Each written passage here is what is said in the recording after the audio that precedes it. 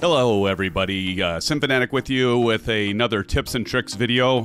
You know, it's been a while since I've done one of these, and I thought it would be good to get one of these out there.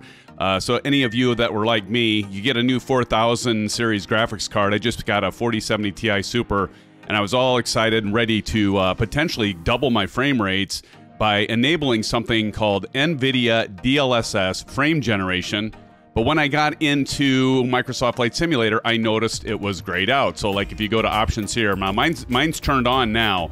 But many of you, if you come in here and this is grayed out and you can't turn it on, here's a straightforward way of doing this. I'm going to show you here in this short video here. So the first thing you got to do, if you're on Windows 10 or Windows 11, you need to actually outside of Microsoft Flight Simulator, so you'll see I'll go here. You want to type in your search bar, and I just hit my little window key on my keyboard, and I'll bring up, type into search, and just type in graphics settings, just like I did there. You can just type in graphics. You'll notice graphics settings. If you want to type in the whole thing, you can.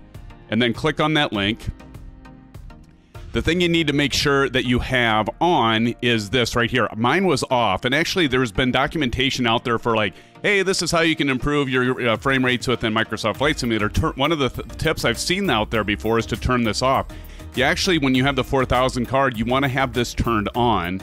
It says hardware accelerated GPU scheduling, reduce latency and improve performance. You'll need to restart your PC to have your changes take effect. That is important. You will first need, outside of Microsoft Flight Simulator, you can see I have it up on my screen, but you'll want to do this without starting up Microsoft Flight Simulator first. Turn this on and then restart. Be sure, again, restart your computer like it says there for that change to take effect.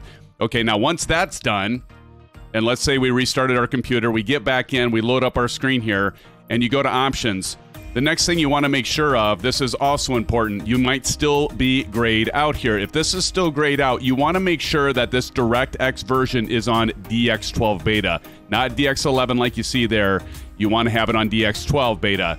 If you're on DX11 and you switch it to DX12, you do need to hit apply and save, exit out of the simulator completely, launch the simulator, and then once you, and I'm not going to change it here, but then once you relaunch your simulator, then once you go into graphics, you should be able to turn the Nvidia DLSS Frame Generation back to on. And that is it. Okay, now in review, there are 3 things you want to do. You want to turn on your graphics settings. Again, if you go into here, you do graphics settings, make sure you have hardware accelerated GPU scheduling on, restart your computer.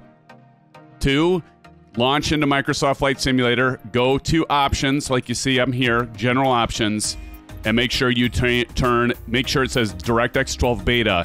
If it says DX11, switch it to beta, exit out of Microsoft Flight Simulator, restart simulator, and then go into your options once again, because you'll come back to your home screen. You just need to go up here to the top, hit options, general options, and at that point then, friends, you should have Nvidia DLSS Frame Generation where you can turn it on. And that's it. And you can enjoy up to twice as many frame rates as you had before.